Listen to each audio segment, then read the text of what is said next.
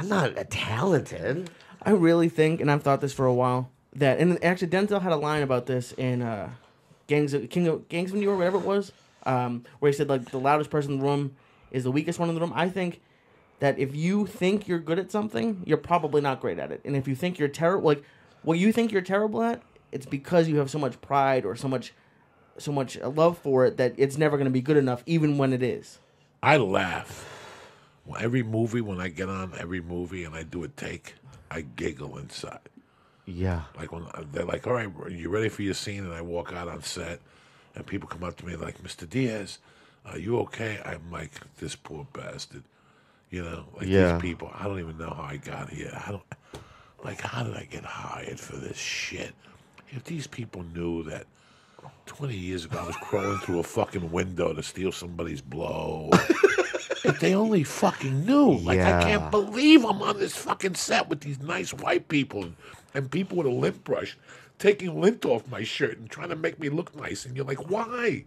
Yeah, when I was on Animal Practice, right, I would show up an hour early. Like, how come you're here earlier? Because I can't fucking believe you even want me in this. Yeah, I can't believe you want me. Why? I don't want to get fired. You know what I mean? You can't believe it. I can't believe it. I'm doing scenes with a monkey. There was like a monkey one time. I had to do a dialogue scene with the monkey, and the camera's on me, but it has the back of the monkey's head, and I'm killing it. And then they're like, we have to do it again because the monkey's head moved, and I'm like, and they're like, we're so sorry. I go, fuck it. You know what I mean? I'm doing a scene with a monkey. Like, this is not supposed to ever happen. They have no idea. I'm supposed to be dead. Like, I don't like when I see people who take shit seriously in this business. Yeah. It drives me crazy. What do you mean by taking it seriously? When I go on a set and like I was on a set with this really so-called famous director on a TV show. TV show sucked. And the director was old and he was out of fucking touch. But still in Hollywood, he counted for something. And I get that he was blasting music. Like, it was the loudest music I ever heard on set. In my world, a star does that. You know what I'm saying? Like, Brad Pitt could do that. Like, you know. The director, I go, what's going on? They're like, well, the director is good friends with Bruce Springsteen. So he likes to listen to him loud. Well, fuck that punk-ass bitch. Yeah. Like, that set was misery for me. Because there was ego, so much ego all the way on the way up. You know what I'm saying? There was so much ego. That I did a commercial once where, you could always, if I could tell who the director is by his outfit. Yeah. So you did a commercial. Who was the director? I don't know what his name was. But he was uncomfortable? Very uncomfortable. And I got into an argument with him, and he never messed with me again throughout the whole production. It wasn't Joe Pitka, was it? No, that's my boy. You love Joe Pitka? Isn't he the guy that books a lot of commercials or something? No, he's a director. He's director. Like, he did like the Bo Knows campaign. He's supposed to be like the Spielberg of... Joe Pitka directed me in the Taco Bell commercial I did with the dog. Oh, you did? Yeah. Yeah, yeah. He had a company. Yeah. He put me in 3 commercials, that dude. Yeah, you made a lot of money, right? Yeah. I did 20 commercials. You know what he used to say to me? He used to call me pan-faced gook. Joe Pitka. I forgot that fucking name. He fucking told a fucking girl he had hired, you have whore hair. You look like a whore. He was crazy. He was fucking crazy. And he was the only man that I ever worked for where literally I was scared shitless 24/7. Like, I remember, like, I did a commercial for him, and I go, I'll never work for him again. And then, like, 8 years later, I get a call. Joe wants, because it was when I was on Mad TV, he goes, he wants to do another IBM commercial. I go, you know what? I can handle it. Because, I've already done it. You know what I mean? I could get, as soon as I said, honest, I literally, pee was coming out of my penis. Big guy, right? Yeah, he's tall. He has white hair. Yeah, big guy. Yeah, he retired. He was a legend. Like, he was legend.